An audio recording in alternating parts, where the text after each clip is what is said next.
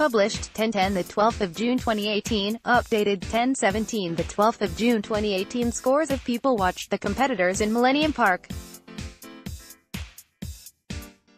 C. 2016 Jeremy Long, JCL Photography. All rights reserved. The 16th festival took place in Millennium Park on Saturday and organizers were thrilled with the turnout and community spirit.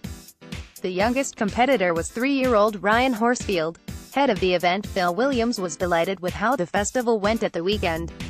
He said, "After last year's disappointment with regards to the weather, the whole team was so pleased to have such a fantastic event this year. It was a great showcase for our community, which gave those who use the skate park throughout the year a brilliant opportunity to display to their friends and family just how skillful they are. We can't wait for next year's event, which looks like it will be held on June 15, 2019. Organizers thanked everyone who supported the event.